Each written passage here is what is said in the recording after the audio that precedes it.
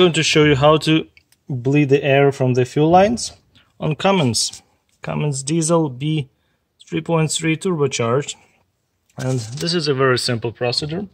And we have two fuel lines. One is a lower pressure, which is this one, to the filter or the primer pump from the fuel tank, and from the fuel injector pump to the fuel injectors.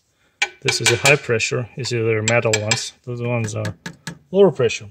Okay, to bleed the lower pressure fuel lines, the low pressure fuel lines are bled by the pump in the hand pump lever on the filter cap. You just go like this and keep pumping like this. Pump, pump, pump, pump, pump.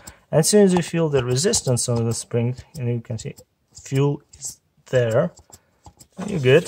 And you know the fuel is up to the pump, and yeah, keep pumping. Yeah, this is a lower pressure, and as soon as I done this, you go and bleed the air from the high pressure fuel lines, which is this. See the fuel injectors, 1, 2, 3, 4, and venting is accomplished by the loosening one or more fittings or the fuel injectors and cranking the engine and allow the entrapped air to bleed from the lines. Have a 17mm wrench. Let's crack it like this. Be careful. Okay, this is good enough. And remember, there's enough fuel pressure to sufficiently to penetrate the skin. Can be cause of injury. Just don't go with your fingers there. See? That's good enough. And then we're going to crank the engine. BOBCAT thing. Just collect the fuel a little bit. Alright, let's go crank.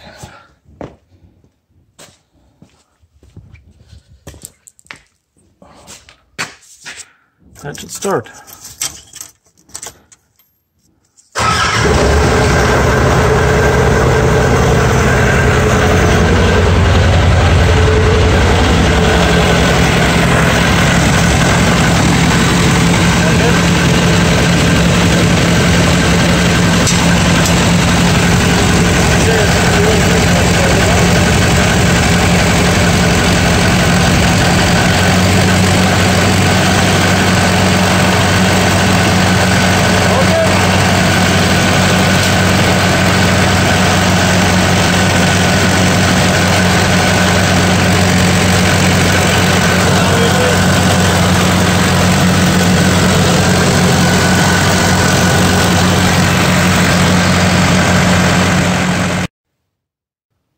This is how you bleed the air from the fuel system on Cummins B3.3. Thank you so much for watching. If it's helpful, go and watch more videos and support my small hobby YouTube channel.